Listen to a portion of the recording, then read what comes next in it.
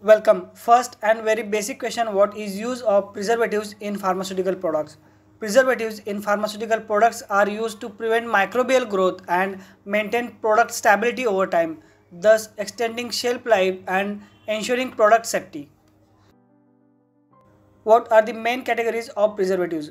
The main categories of preservatives are antimicrobial agents, antioxidants, chelating agents, pH adjusters, solubilizing agents and buffering agents.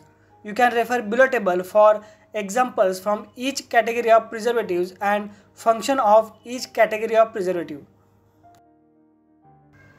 What are the ideal properties of the preservatives? Here are the some ideal properties of the preservatives. It includes, it should not be irritant, it should not be toxic, it should be physically and chemically stable. Preservative should be compatible with other ingredients used in formulation, and it should be act as good antimicrobial agent and should exert wide spectrum of activity.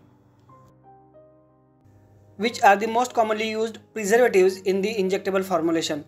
Benzyl alcohol, phenol, chlorobutanol, parabens that is methyl paraben and propyl paraben, benzalkonium chloride that is BKC are the commonly used preservatives in the injectable formulation. Which are the most commonly used preservatives in the tablet formulation? Parabens that is methyl paraben, propyl paraben, butyl paraben, sodium benzoate, sodium propionate, sorbic acid, propyl gallate and BHT are the commonly used preservatives in the tablet formulation. How preservatives increases overall life of a product? Preservatives increase the overall life of a product by inhibiting the growth of microorganisms such as bacteria, fungi and yeast. By preventing microbial contamination, preservatives maintain product stability, integrity and safety over time, thereby extending its shelf life. What factors has impact on the antimicrobial activity of preservatives? The antimicrobial activity of the preservatives is influenced by several factors such as pH, tonicity and temperature of the solution, the concentration of preservative and the presence of ADTA, etc. What is preservative efficacy test or PET? Preservative efficacy test, that is PET, is a standardized test method outlined in the pharmacopoeia such as United States Pharmacopoeia or European Pharmacopoeia. PET evaluates the ability of preservatives to inhibit the growth of microorganisms that may contaminate pharmaceutical products during use. This one is very important question when preservative system is considered as effective. The effectiveness of the preservatives in inhibiting microbial growth is assessed by comparing the microbial counts in the inoculated samples with those in control samples, that is without preservatives. The preservative system is considered effective if it achieves the predetermined reduction in microbial counts within a specified time frame. What are the key requirements as per ICH Q8R2 for preservatives? Following are the three important key requirements. First is chemical testing of preservative content. Second is lowest specified concentration of antimicrobial preservative should be demonstrated to be effective in controlling microorganisms by using an antimicrobial preservative efficacy test. And third requirement is concentration used should be justified in terms of efficacy and safety. What are the antioxidant preservatives in the injectable formulation? Antioxidants are substances added to the pharmaceutical formulations including injectable formulations to prevent or reduce oxidative degradation of active pharmaceutical ingredient and other components in the formulation. Few examples of antioxidant preservatives are ascorbic acid, that is vitamin C, sodium metabisulfite, sodium thiosulfate, BHA and BHT.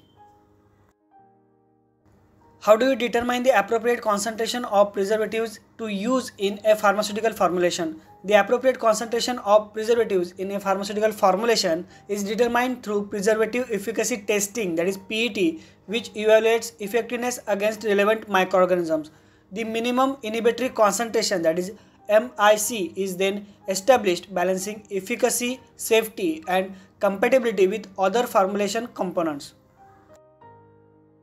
What factors influence the selection of preservatives for specific pharmaceutical formulations? Following are the few factors that influence the selection of preservatives. It includes type of formulation, compatibility with other ingredients, susceptibility to microbial contamination, regulatory requirements and guidelines, stability considerations, safety profile, patient administration route and dosage form, and shelf life requirements. This one is very basic and more frequently asked question. Question is, what are the mechanisms of action for common preservatives used in the pharmaceutical formulations? Common mechanisms of actions of preservatives in pharmaceutical formulations include disruption of microbial cell membranes, inhibition of enzymatic activity, and chelation of essential nutrients required for microbial growth. How preservative efficacy testing is carried out in pharmaceutical industry. Following are the 10 important steps of preservative efficacy testing, which majorly include selection of relevant microorganisms, inoculation of test sample with microbial suspension, sampling at defined time points, assessment of preservative efficacy based on the predetermined acceptance criteria, and data analysis and reporting according to regulatory guidelines. Last and important question, which regulatory standards govern the use of preservatives in pharmaceutical formulations? Following is the list of regulatory standards that govern the use of preservatives in pharmaceutical formulations. Don't forget to like, comment and share. Subscribe to channel for more videos related to our pharmaceutical industry.